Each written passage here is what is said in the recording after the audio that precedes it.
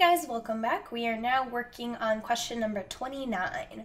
So this question is asking us to basically multiply out two different rational polynomial expressions.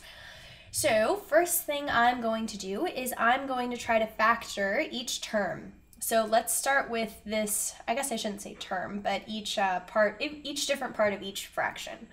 So I'm going to start with this here, the y squared plus y. So the greatest common factor is y, so I'm going to take that out, and I'm going to be left with y plus 1. In the bottom, we just have 3xy. That cannot be factored. Sorry about the dog again. And now I'm going to do the same thing here. I'm going to factor this. So up here, I can take a 3 out, so that's going to become x plus 1. And now in the bottom, I can factor this. So what multiplies to 1? We only have one option, which is 1 times 1. And luckily that adds to 2. So this would become y plus 1 times y plus 1. So y plus 1 times y plus 1. You could also write this as y plus 1 squared, but I'm going to leave it like that because we're going to be canceling some things out. So now what I'm going to do is I'm going to cross cancel. So looking this way, I notice that we have a 3 that can cancel.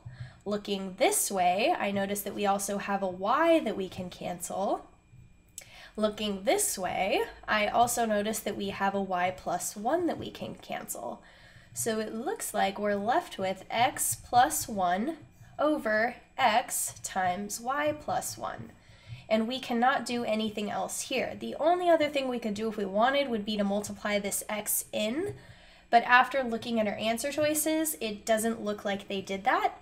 So our answer would be choice C. All right, well, thank you so much for watching. Hopefully this helped. If you had any trouble with this question, I would recommend reviewing probably greatest common factors and just factoring in general. And yeah, that should be it. All right, well, if you have any questions, comments, concerns, requests, anything like that, leave them in the comment box below and I will get back to you. All right, I'll see you next time.